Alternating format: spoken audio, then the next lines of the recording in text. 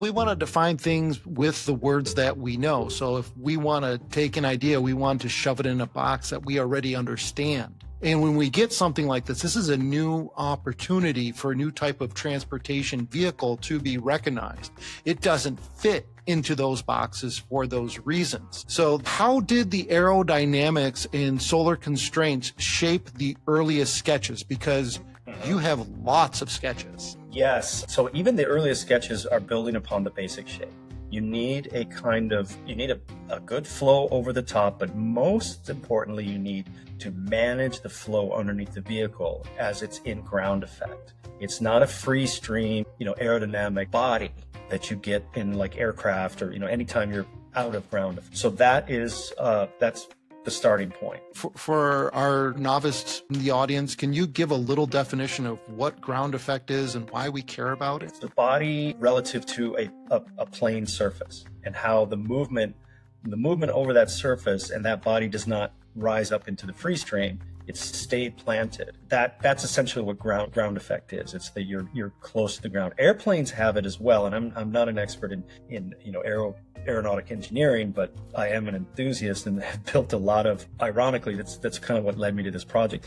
I built a lot of high performance but low speed, ultra lightweight model aircraft. Cool. Understanding just how slow, weighing like 3/4 of a gram, right? Really, it's a really esoteric hobby that I hope to get back into, maybe in retirement someday. Let's dive into that for a second. As a designer, how important is it to have those esoteric hobbies for inspiration, for gaining knowledge base? I think broadly designers are naturally curious and they're not satisfied with the result.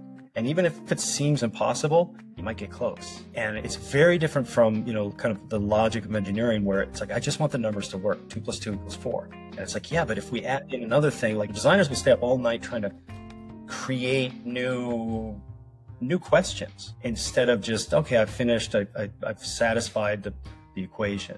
So that natural curiosity, I think, brings a lot of people to this profession who have unique hobbies. One of the things that it's not always an indicator, but a little bit of a, let's call it a red flag, is if someone's too much into cars, like especially old cars, because they can't see past the past. Literally, they can't imagine like something other than spin. And we see this even in designs of, kind of the retro designs. And then they interview the design team and they interview the people like, yeah, it's just like the past, just like what I wanted.